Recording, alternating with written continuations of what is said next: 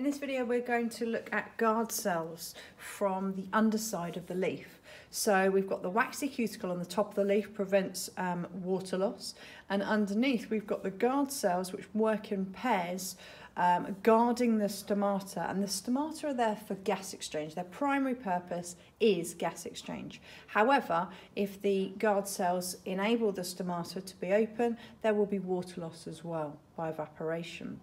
Now you can see on the underside of this leaf we've got some nail varnish been painted on there, and I'm just going to peel back a section of that nail varnish, and you can see that just there, and I'm going to put that onto my slide. Now there's no need for any stains, I've just got the nail varnish there, and that's taken off with it some guard cells.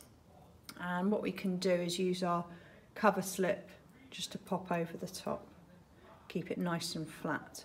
Putting that onto the stage of the microscope, and there is another video which tells you in more detail how a microscope works.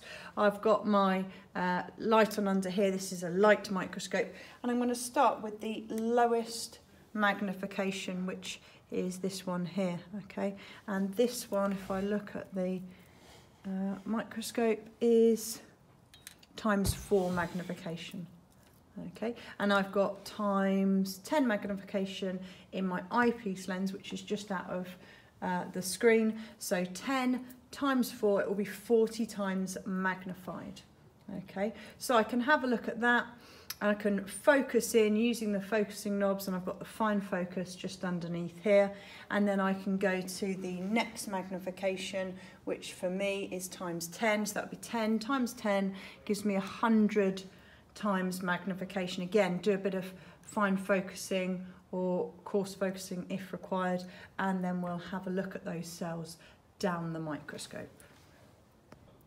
So here we've got the guard cells, kind of look like coffee beans. You can see them working in pairs there. You'll see some better pictures in your PowerPoint at school. This is ×400 magnification. So we've got the eyepiece lens on 10, the objective lens on 40. Multiply those together, you get 400. Okay, so you can see them kind of scattered about with the stomata open. Okay, hope you found that useful. Thank you.